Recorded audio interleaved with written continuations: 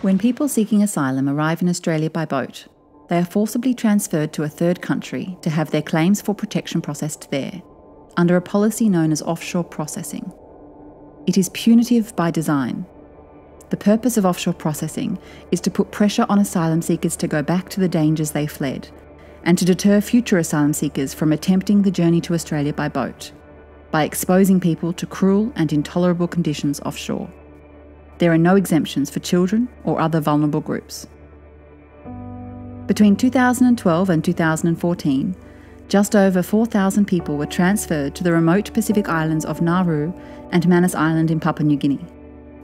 At the start of 2022, about 230 of these people were still offshore, while more than 1,200 had been medically evacuated back to Australia. Almost a decade after first arriving in Australia, still they wait in limbo for a resolution. Offshore processing was tried and abolished in the early 2000s, then revived by Prime Minister Julia Gillard in August 2012. A later policy change by Prime Minister Kevin Rudd in July 2013 meant that refugees transferred offshore became barred from ever settling in Australia. Offshore processing and the ban on settlement in Australia continued under subsequent governments. But in late 2013, Australia began pivoting away from offshore processing in favour of a new boat turnback policy called Operation Sovereign Borders. Offshore processing was intended to stop the boats, save lives at sea, and break the so-called business model of people smugglers. In practice, it did none of these things. Instead, more asylum seekers arrived by boat in the first year of offshore processing than ever before. Smuggling continued, as did deaths at sea.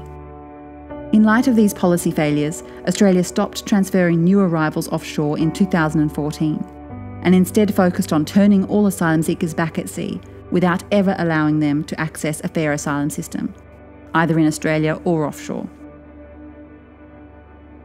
Offshore processing is profoundly destructive to the physical and mental health of people subjected to it. Babies and children have been exposed to extreme levels of violence, abuse, and trauma. Children as young as 5 have tried to kill themselves, and paediatricians say children transferred offshore are among the most traumatised they have ever seen. Women and girls have been raped and sexually assaulted, then denied appropriate medical treatment and exposed to repeated attacks when Australia refused to remove them from unsafe environments. Families have been deliberately separated as a matter of government policy, including spouses separated and children forced apart from their parents. Pregnant and nursing women have been forced into grossly inadequate conditions to prove that vulnerable cases will not be granted exemption. Men who fled persecution on the basis of sexual orientation were sent to Papua New Guinea, where consensual same-sex acts between men were criminalised. People with complex health needs and disabilities were sent to remote locations with inadequate health services. People died as a result of preventable injuries and illnesses.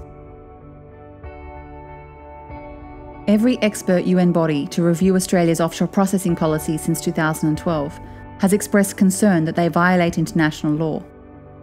Australia has even been referred 6 times to the International Criminal Court for crimes against humanity.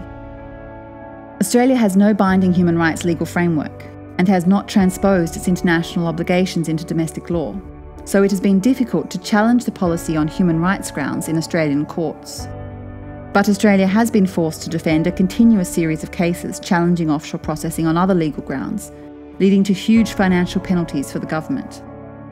In addition to the costs of defending and settling these legal challenges, offshore processing has cost Australia, at a conservative estimate, at least $1 billion Australian dollars per year. Even in financial year 2022, with only around 200 people left offshore, the policy is expected to cost more than $800 million. According to some estimates, offshore processing will now cost Australia $4.3 million per person per year. Offshore processing has been costly, difficult, and damaging, and did not stop asylum seekers from coming to Australia by boat. For an effective and humane asylum policy, cruelty and deterrence should give way to evidence-based solutions focused on protection, fairness, and equality.